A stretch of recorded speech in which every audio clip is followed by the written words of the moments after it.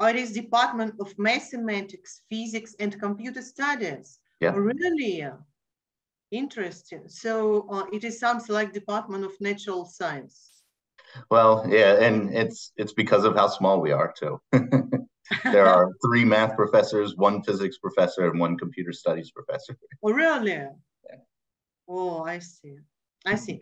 Okay, I think that it is time to start our session today. And our first speaker is Charles. I'm really happy that you are with us, even you are busy because of a lot of duties. Thank you very much for joining us. And the floor is yours, please. All right. Well, thank you all for coming out for the first talk of this day of this workshop. And thank you again to Elena for the invitation and to the other organizers.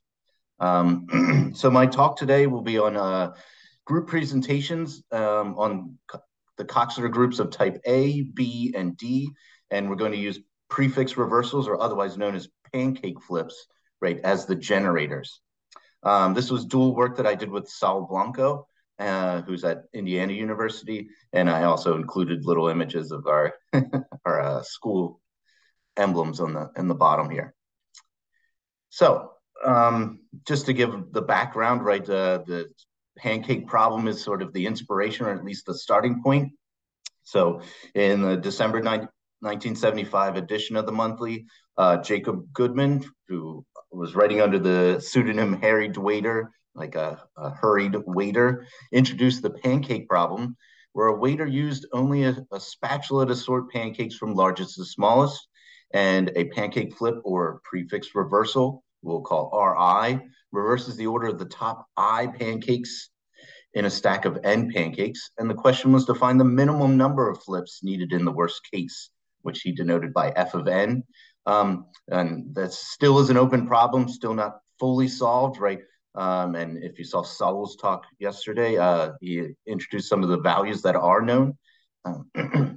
But I don't claim that we're going to solve this problem today, but at least it's an inspiration of using those particular permutations.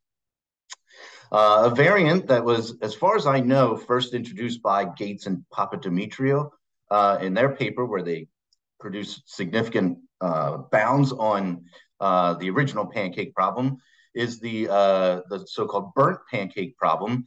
So the stack should be sorted with making sure that the burnt sides are hidden, right? So every time you flip over a pancake, you reveal the burnt side, and then when you flip it back, right, you put it down. So there's an extra constraint of worrying about making sure you've returned the orientation, right? And in this case, G of N is used for the worst case, like tracking that burnt pancake number. And I'll include these illustrations, right, because I made these in text so that I could visualize it, right? So this is flipping over the top 3 pancakes, and the figure is better sort of summarized using a permutation, right? Since they're all different diameters, we can rank them based on which is the largest and smallest diameter. And the intent of the pancake problem, right, is to sort it into the identity permutation, 1, 2, 3 up to N. And in this case, right, we just flipped over the top 2 or top 3. So reversing the prefix, reversing the first so many elements of that permutation. I tried to make a burnt version that has a little darker of the bottom to them in the coloration. So then this would be the burnt version. Instead of writing a negative sign, though, to indicate that the burnt side is up, I used an overline, but it's also common practice to do an underline as well, too. And since those cover Coxeter groups of type A, right, which is synonymous with the symmetric group, and type B, which is synonymous with the hyperoctahedral group or the sign permutations.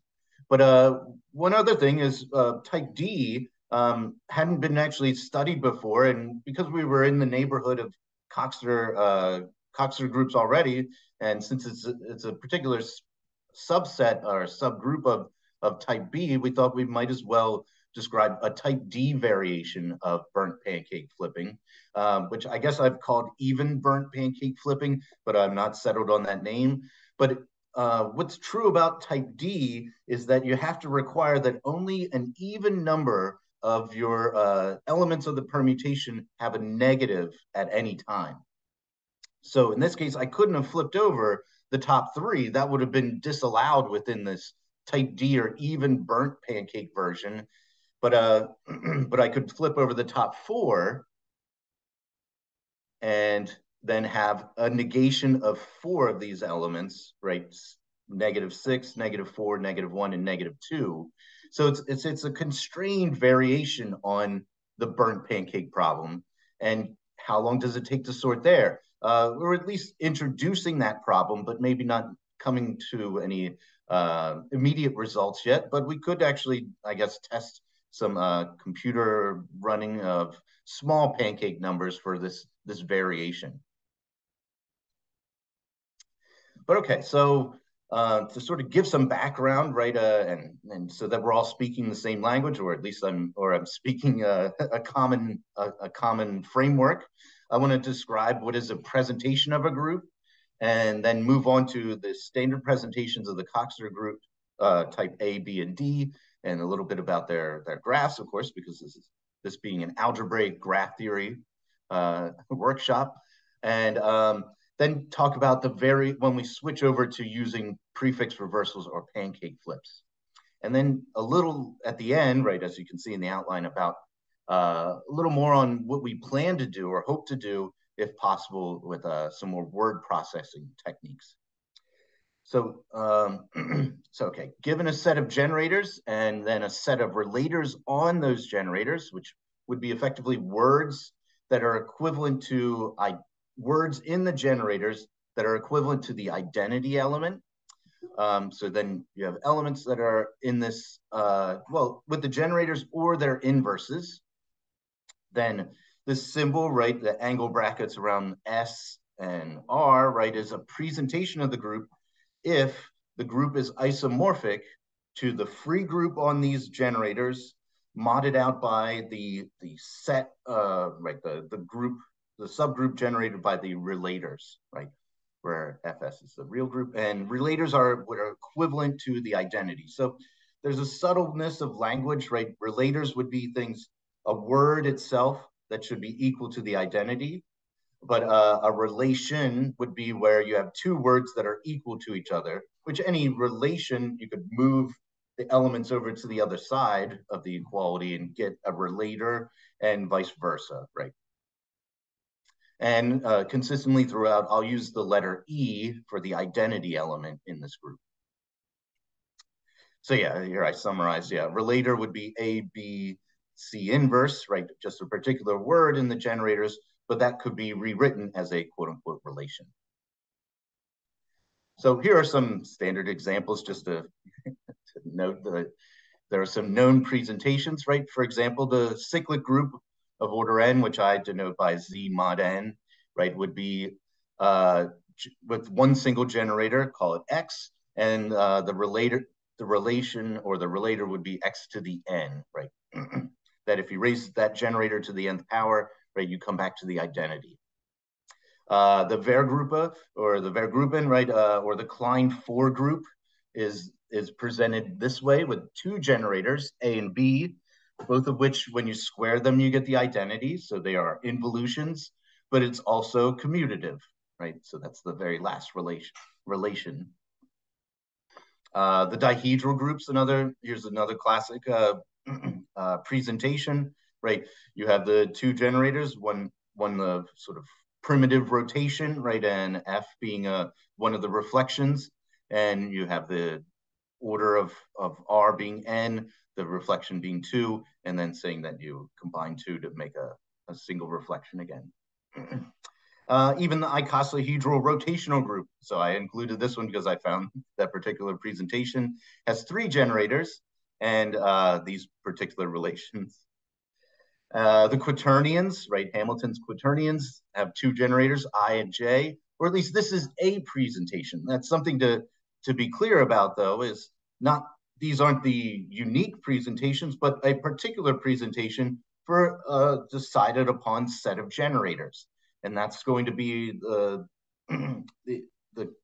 what we're intending to do in our results, right, is prescribe the set of prefix reversals and then find what are a sufficient set of relations that make this free group modded out by the relations into a group that's isomorphic to the intended one, the type A group, right? The symmetric group, the hyperoctahedral group, and then the subset, the type D groups. And finally, right, another classic generator set and set of relations is the symmetric group on N. And these set of generators, right, S1 through Sn minus 1, are considered as the adjacent transpositions, right? Flipping two elements that are side by side in the permutation. And this sort of served as an inspiration, right? That was the work I did in grad school, was mostly on the symmetric group and the Hecke algebra, right? A generalization or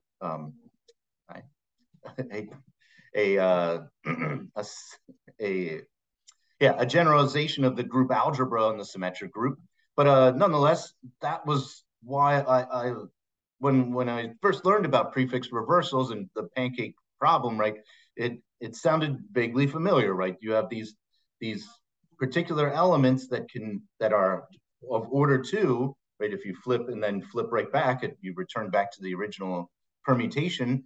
And I wondered if there were sort of similar relationships there with the prefix reversals.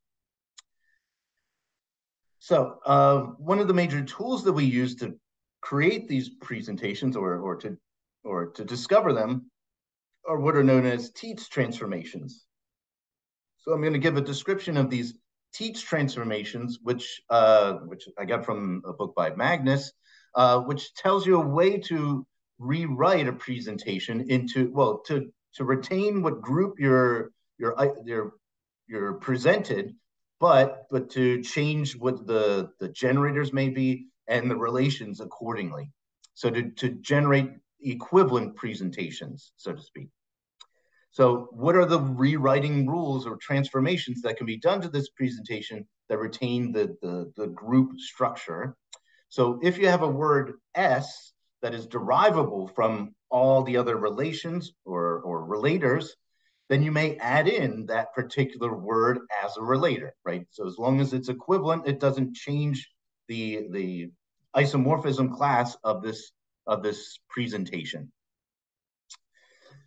The second Tietz transformation is if you have a relator S that is derivable from other relators that are already there, then you can safely remove it, right? So this is the sort of inverse transformation of the very first Tietz transformation. So that doesn't change what group this is presenting.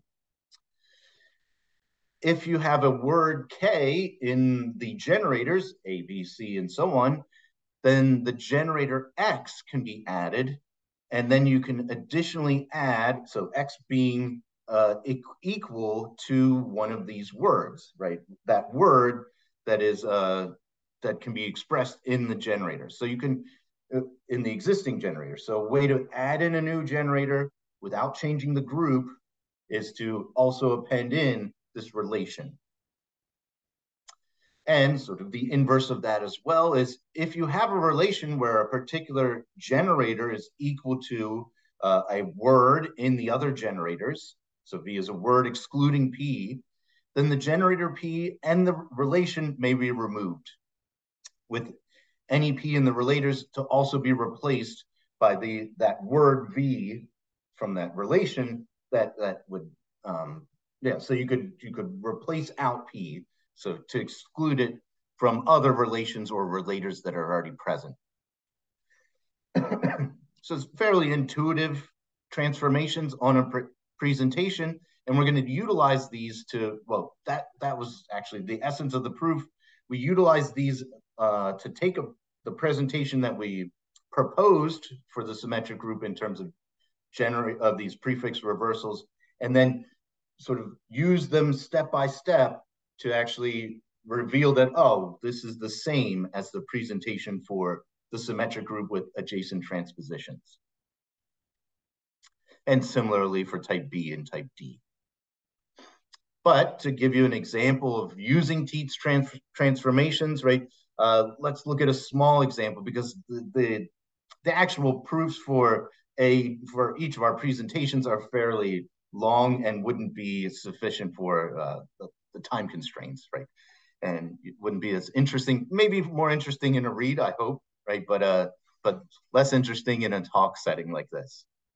So say we have this group presentation, A, B, and C are the generators, and we have this single relation that AB squared, so AB times AB times A, and then just B squared is equal to the identity. So can we disentangle this presentation to make it into some familiar presentation, right? Possibly. So we could use the third Tietz transformation and introduce two new generators, call them X and Y, and we're replacing AB and AB squared. Well, at least that's the intent, right? We're representing them by these two new generators. Well, by the first Tietz transformation, I can append in just rewriting the very first relation with my new symbols for AB and AB squared. So that's just rewriting the AB, that very first relation with X's and Y's. So since we've rewritten it, right, it is derivable from these three new relations, then we may remove that first original relation, and we still haven't changed what group this presentation would be isomorphic to. And we could continue this process, right? Like now we could rewrite B in terms of X's and Y's and A in terms of X's and Y's and append those on because they are derivable from the two relations, X and Y, these two right here.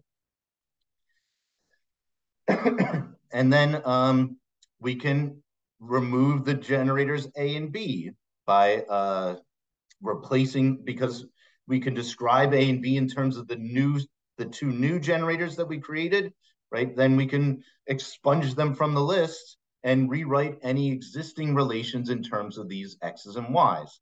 So we can rewrite AB as X, Y inverse X, and B by X inverse Y. And similarly, AB squared can be rewritten in this way. And if we do that rewrite, we may remove the generators A and B and also those relations that sort of define them in terms of X's and Y's. Well, after some simplification, right, you can see that if you simplify this first relation, you get something trivial, that X equals X. So that's not necessary to include anymore. So we can remove it by the second Tietz transformation. And if you work this out, it simplifies down to being Y equals Y. So that also can be removed from our set of relations. So now we're down to just a single relation again, but two new generators. And finally, you can rewrite Y and in terms of X's, right? If X squared Y equals the identity, then of course Y equals the inverse of X squared. So we added a new one that's derivable from the last. And well, that means we can derive the X squared Y from this relation. So we can remove that. And because Y is expressible in terms of X, we could actually remove that pair of the generator and this one that defines it. And we see that initially the group that we were generating is precisely the free group on two elements. Okay. So that's maybe an outline of how we actually produce these proofs of these presentations that I will show you later on for the Coxeter groups using a new set of generators. So we were always constantly making sure that in the end, the set of generators that were left would only be the prefix. Well, actually, we started with the prefix reversals and then ended with those adjacent transpositions. So a lot of the work was trying to see the interplay between prefix reversals and adjacent transpositions as permutations. Okay, so now let me give the background of what are these Coxeter groups, what are their defining generators and relations. So first, to just define what is a Coxeter group, if you're unfamiliar. So set S, given a set S of generators, right, then looking at a function from ordered pairs of S to this set from 1 to infinity, including infinity as a possibility, where it should be symmetric in the elements, right? And that if you have the element in itself, right, this generator in itself, you'll get 1, but that's the only time when you get 1. Then then the group generated by S and these relations, where you're saying that you're taking these two generators raised to the ms sigma power, right, is a Coxeter group. So in other words, you can define a Coxeter group only by looking at what are the orders of pairs of the elements. And thus, yeah, those are the only relations that are necessary to sufficiently describe that particular symmetry group. And I use W as is tradition, right? That's alluding to Weil groups, right? So yes, ms sigma, right? These values are the orders of the pairs of generators. So these values can be recorded in a matrix, which is called a Coxeter matrix. And by definition, right, that first sort of precondition on these M of S sigmas, right, was that it has to be a symmetric matrix with the diagonal of 1. So here's an example of what could be a Coxeter matrix. Actually, this is a sort of particularly chosen example because these are the orders of pairs of prefix reversals. So also associated with this, or at least a way to summarize these values that are in the Coxeter matrix instead, is to use what's called a Coxeter diagram. So that's a graph, right, that has nodes that are the generators, and you label edges that are between two generators if these values are greater than or equal to 3. So if they're 2, don't connect them at all, right? Don't connect those two particular nodes. But if it's 3 or more, connect them. If it's 3, you usually don't write the label so that's my edge at the bottom here.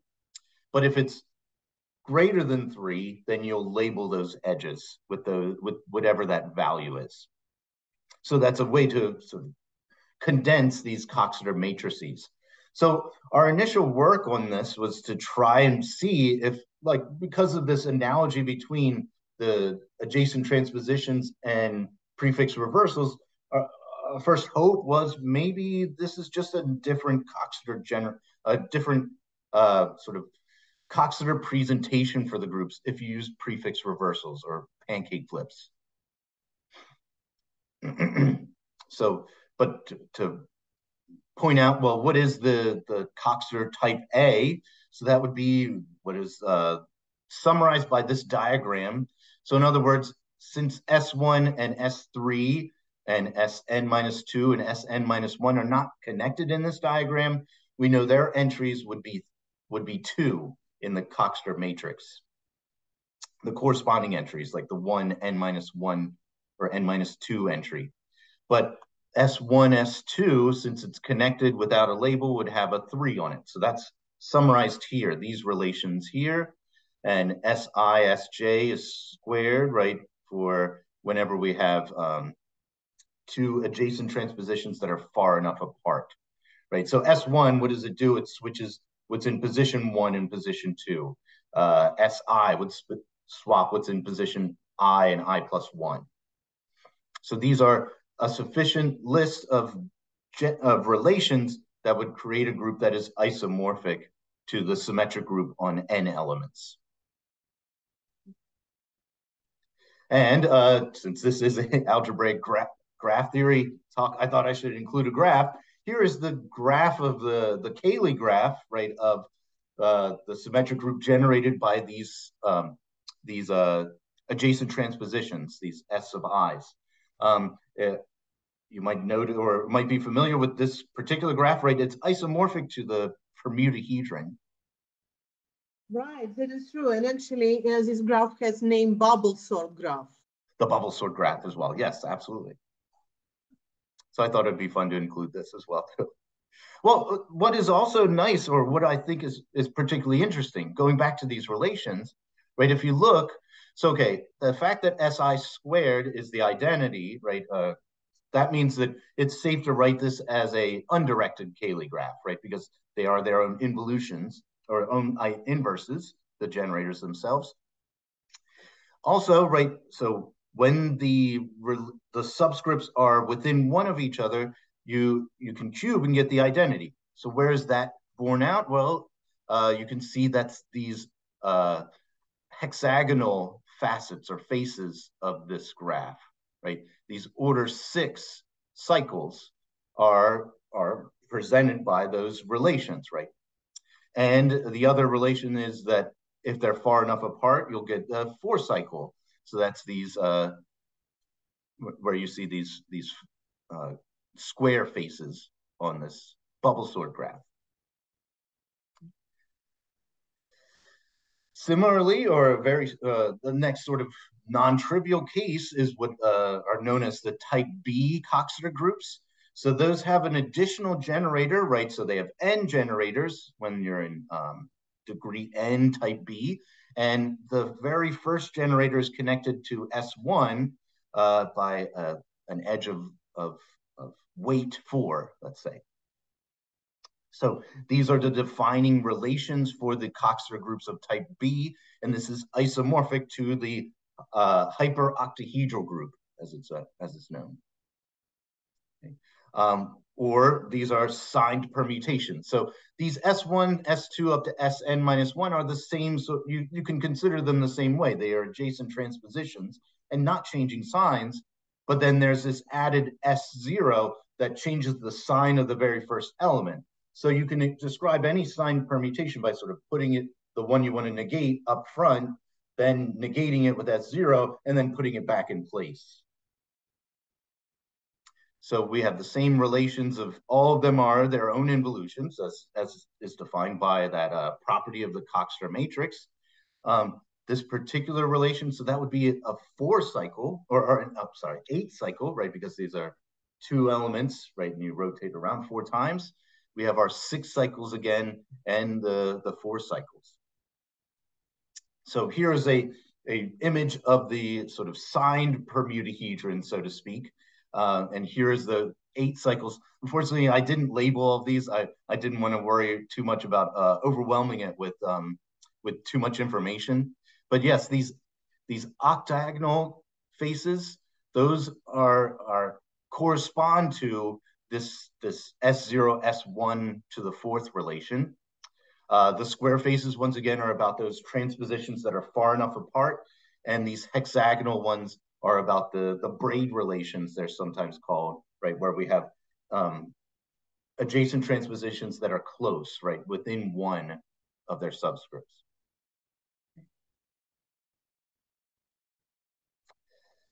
And then finally, right, since it's not hard to describe, and it's a particular subset of type B, I want to expose the type D as well. And why isn't there a type C? Well, I think there initially was a type C, but it turned out to be isomorphic to this type D as well too. So I think the type D's sort of held on. So what are the defining relations? Well, there's an additional, once again, generator. This time we'll call it S0 prime, and it's connected off of S2. And what's the difference is this S0 prime, it negates the first 2 elements and flips them. Okay. And that's why it interacts strangely with S2, which swaps the first 2 elements. So of course, they're all their own inverses. S0 prime and S2, when you combine them right over and over again, you get a 6 cycle. And then of course, we have the same 6 cycles. How S0 prime and Si interact is the same as with other ones of the generators, except for, of course, S2, right? But yeah, you get these 4 cycles as well too. I don't know as much about drawing polytopes. I kind of used some existing work to draw this signed permutahedron. But I do wonder, what does this Cayley graph look like? And especially if it's embedded in space, right? Like how that would appear. I wonder if it would have those same facets, but I've yet to actually see someone do that work yet, maybe in the interim, right? But I didn't have the time before this presentation.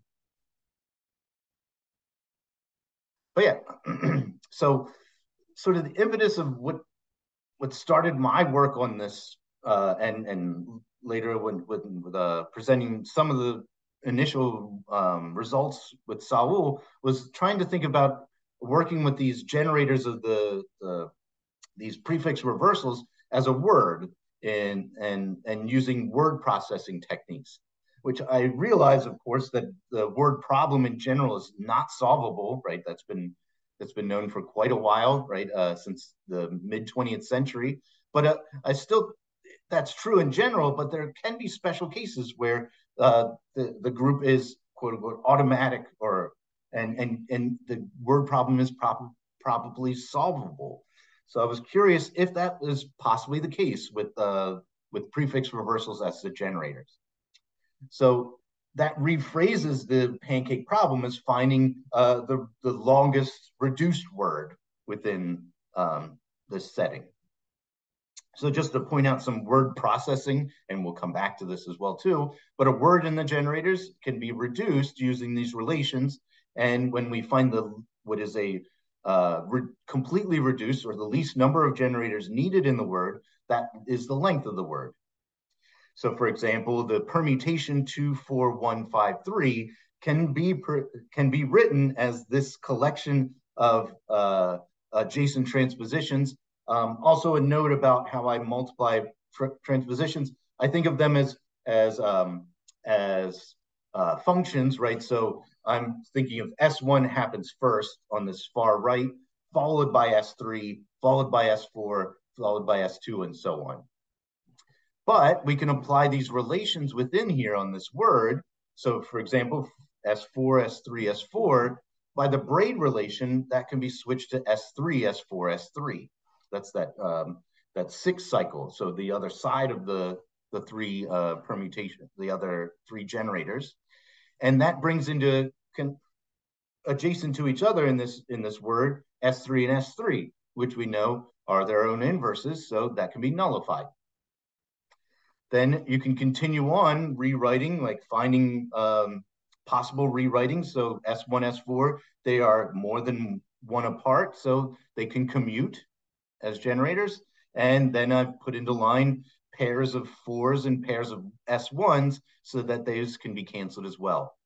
Once they're canceled, then we get to S3s that are together, and they can be canceled, and we can reduce this down until we can no longer apply any new relations that shorten the length of this particular word. Thus, the length of 24153 as a word in these adjacent transpositions is 4. And right, another part of this inspiration of trying to do it this way was known results about adjacent transpositions from Coxeter groups on type A, right? If you know the permutation, right, you can count the number of inversions. So I wondered if there was possibly a permutation statistic that we could use to find the lengths in pancake words, so to speak. Unfortunately, there isn't, or at least there isn't a clear one. And it's highly unlikely that there would be, since it's been proven that the pancake problem in general, like taking a particular permutation and finding what are its pancake generators, that's an NP-hard problem.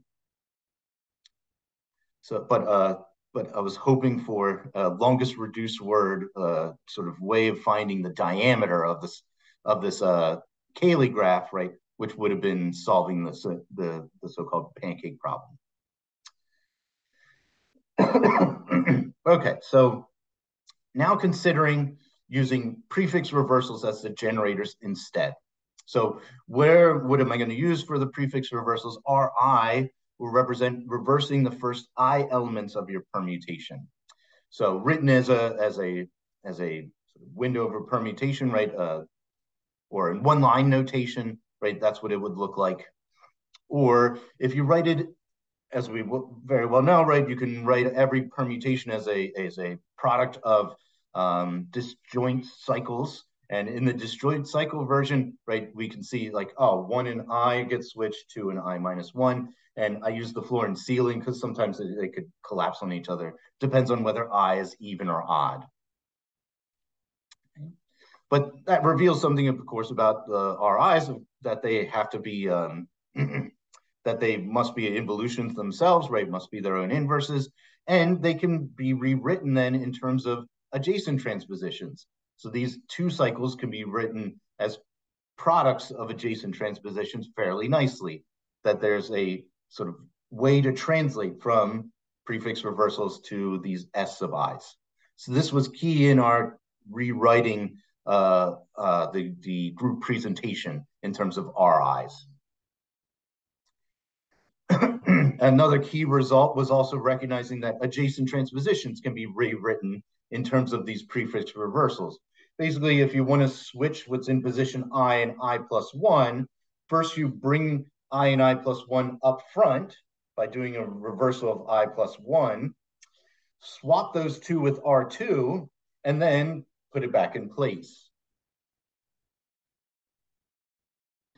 So the first hope was maybe these would generate a Coxeter matrix that would be a sufficient set of relations on these prefix reversals, and trying to find the patterns that were there first, and then looking at what they were actually, what was the consequence, or which group was generated by only including these orders of these relations on pairs of elements.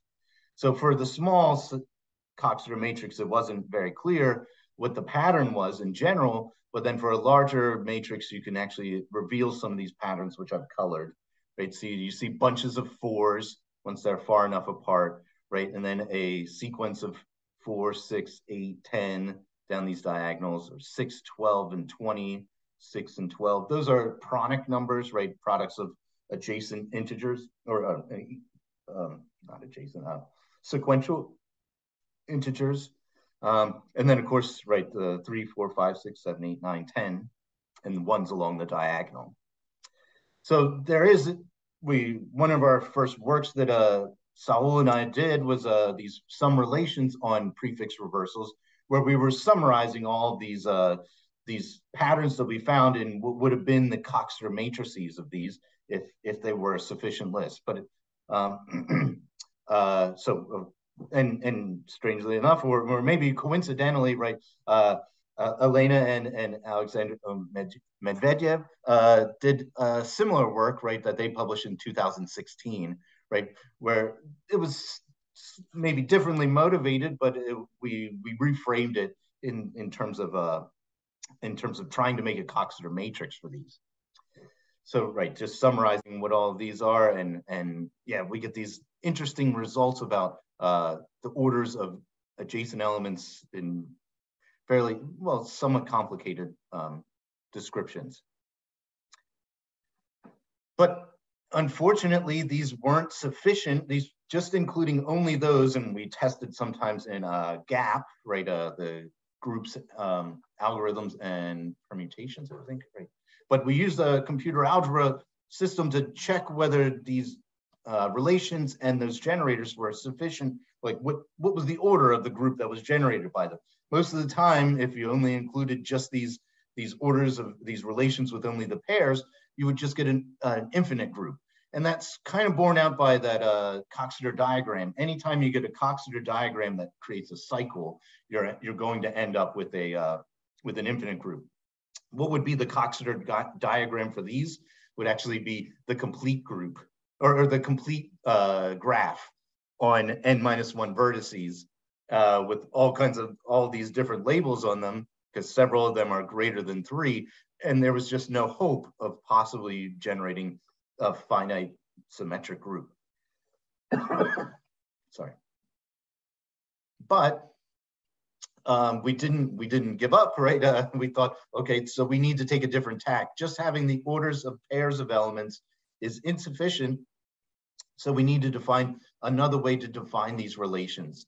So that was where we studied more of what was existing, right, in group presentations, and found teach transformations as a way to rewrite from one presentation to the next. And using those sort of translation identities about prefix reversals and adjacent transpositions, we came to this sufficient finite list of relations that actually does generate or present a group that is isomorphic to the symmetric group. So still some are important, right, and familiar, right? The pairs of elements to certain powers certainly are important within here, but then we gain these seemingly strange and complicated other relations that were necessary in order to get the translation done and to make sure that these were finite. And we really were checking these for very small values of n. We were checking that, oh, we were actually generating the group in question.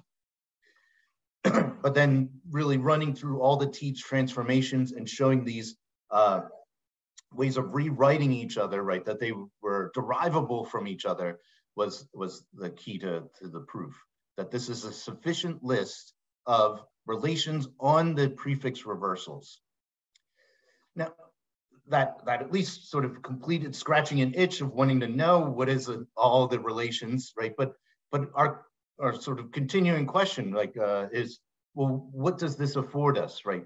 Could this be used to do some sort of rewriting in terms of words to reduce down words in prefix reversals or in pancake generators?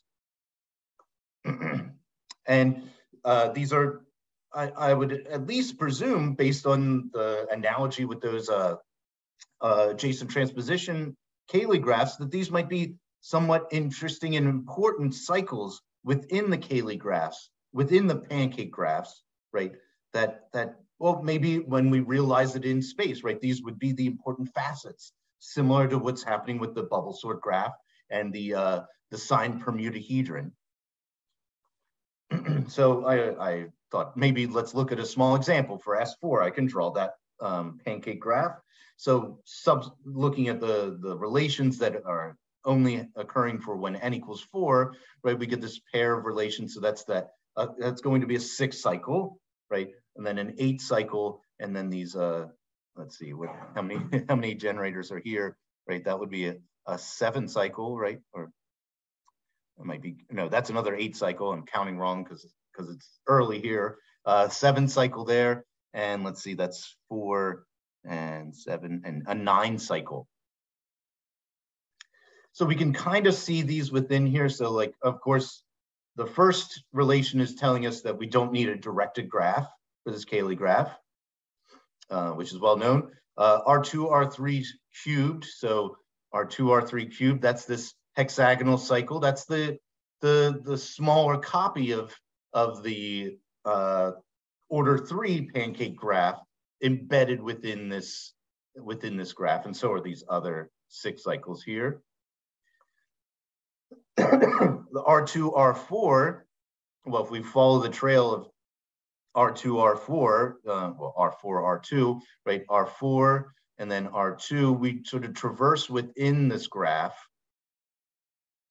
R2, R4, so that'll bring us here, and then, so I'm only going to things that involve R2s and R4s, but this relation is going to be, actually, this particular permutation would be the same one, although it can be rewritten in terms of an R3.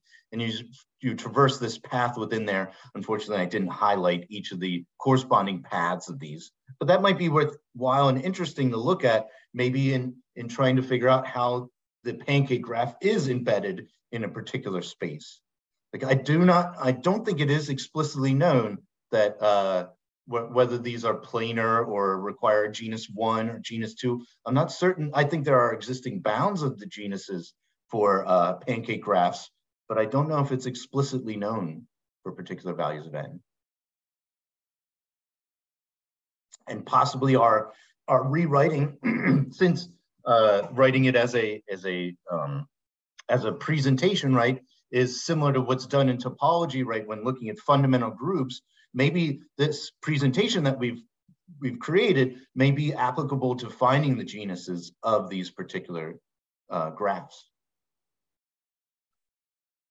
Another sort of key result that was within there was a couple other sort of translations between the adjacent transpositions and these pancake reversals. And I thought they were worthwhile to share with you, right? These were other than those first two that I showed you before, how to rewrite Ri in terms of S sub i's or S sub j's, and rewriting S sub j's in terms of Ri's, right? We have these other key relations about 3 of these reversals and their analogous adjacent transpositions. So we flip K plus or K of these, bring it over there, flip the first 3, and then put it back. What's that akin to? A braid within the adjacent transpositions.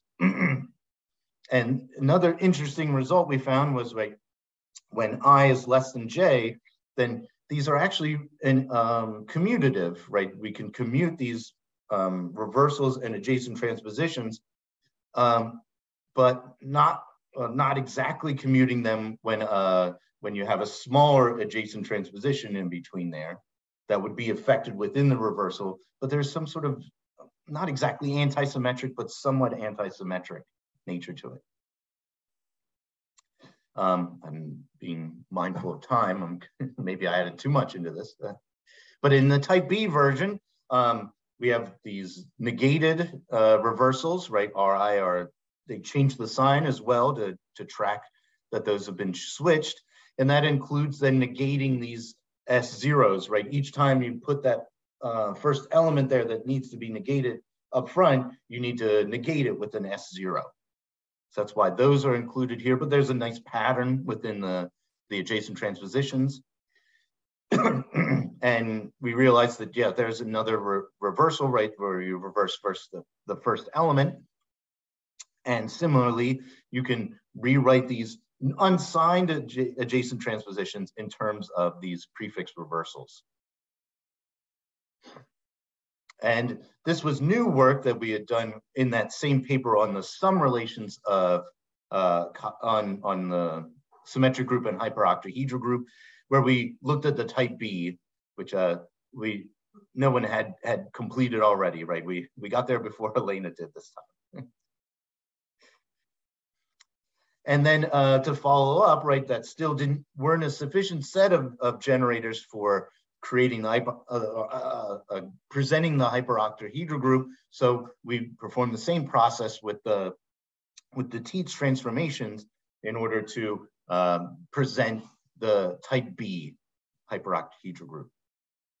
And a small case is when n equals 3, right? At least that's not too unwieldy of a size, right? When n equals 3, we get a group of order 48. And these are the defining relations. Although we stated it's for n greater than 3, that's because this fourth relation only is pertinent for 4 and above. And also this eighth set of relations is only pertinent for 4 and above. But if you do deal with n equals 3, you can just basically ignore these particular relations and still get a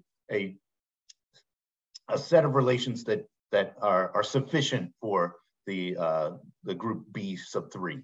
And here's the pancake graph, but I didn't relate. I left them as the signed permutation versions, but I did highlight these cycles. So this one is the very first 12 cycle, the R2 R3 cycle, can be found here. Then the next cycle is this outer ring cycle, but that's that subset, right? That embeddable, that's that hierarchical structure, right? That these 8 cycles are the copies of BP2 that are embedded within. So that's sort of intrinsic and important to point out in the relations. Then we have this other cycle that comes from the next set of relations, another cycle that's sort of intertwining some of these subcopies, and this these other few cycles that overlap. So my inclination is maybe these are the facets or faces if we drew this burnt pancake graph in embedded in some space. That might be an explanation of why these are important as the relations. But I wonder if someone else could tell me, right, if there's another good interpretation of what these relations might be. Another key lemma, right, was about this translating between, and actually we get this particularly nice 6 cycle that's always equal to the identity, and that was helpful in translating between, and once again, even with signed permutations, even with burnt pancakes, right, we still have these sort of commuting relationships between the adjacent transpositions and the prefix reversals. So since it was sort of low-hanging fruit and was right there, and we hadn't seen anybody look at the type D of prefix reversals before, we thought we might as well. So in this case, you keep the relation or use the generator where it's not signed, but instead include just signs that change the first 2 to sort of stay in common with what's going on with the Coxeter relations.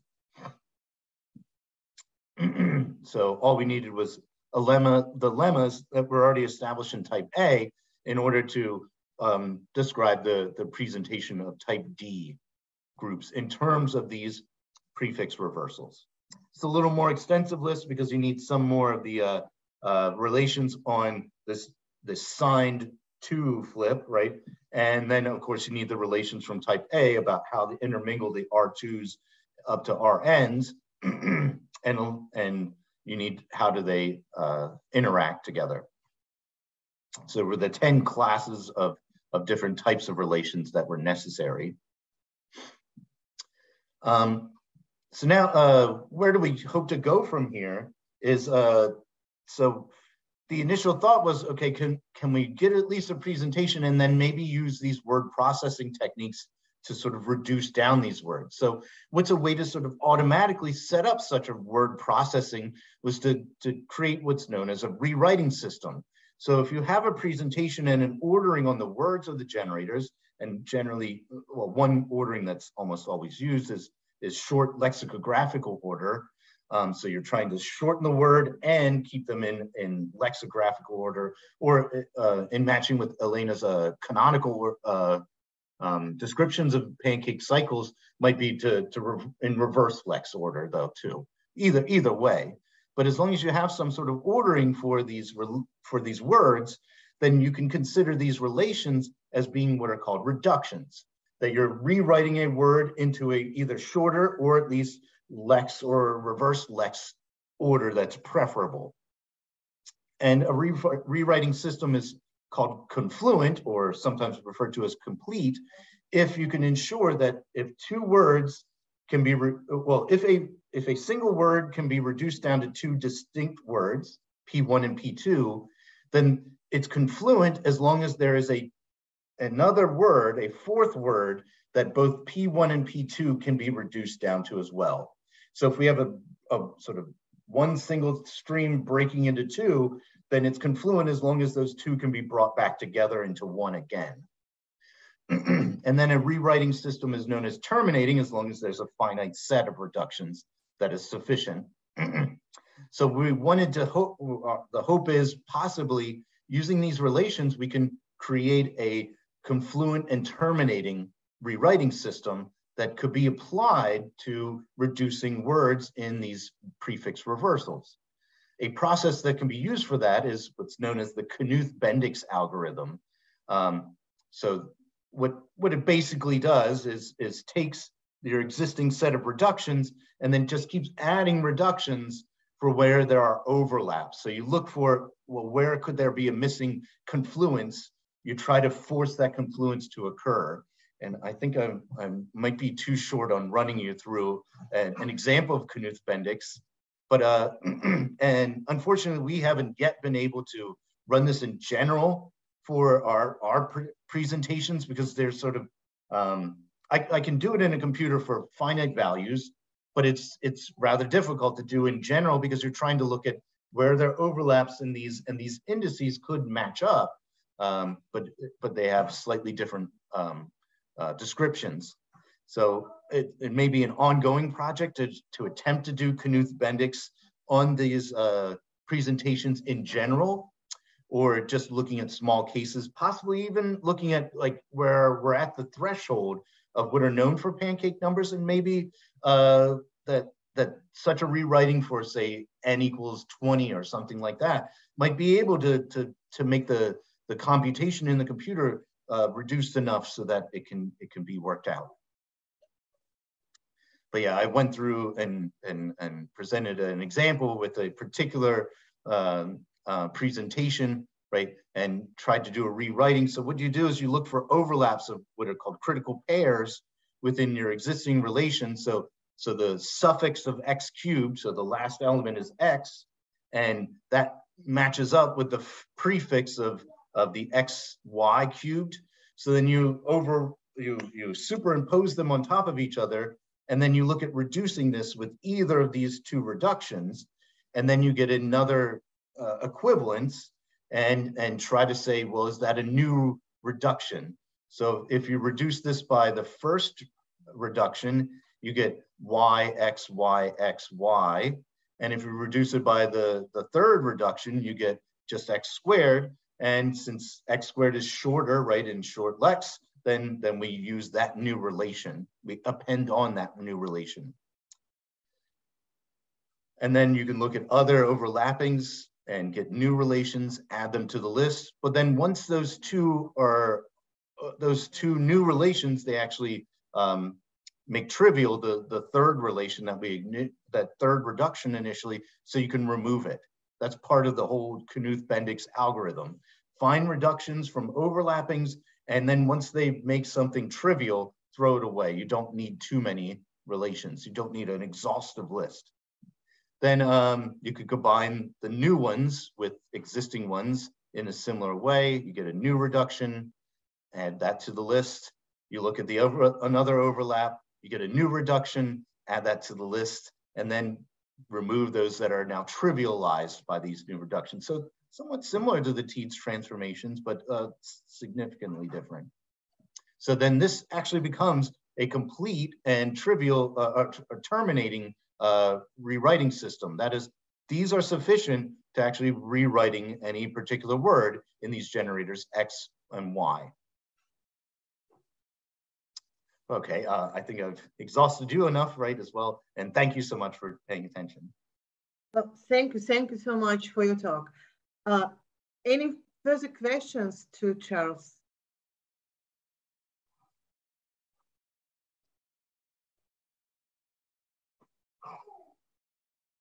Okay, I just wondered, did you try to do the same or something similar with generalized pancakes?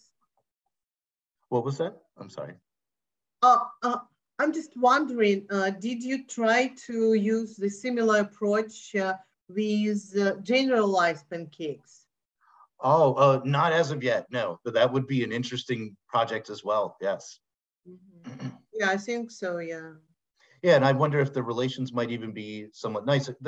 There's been a strange occurrence, right? When you generalize, right, up to type B, a lot of things sort of become simpler in a way. And right. I think it's because of the constraints, right, of making sure that the orientation is right. Right, yes, that's so right. I wonder if it's even nicer when it is generalized. Yeah, who knows? Yeah. Yeah. Well, but you didn't try yet. Not yet, no. Okay. Mm-hmm. Okay, any further questions?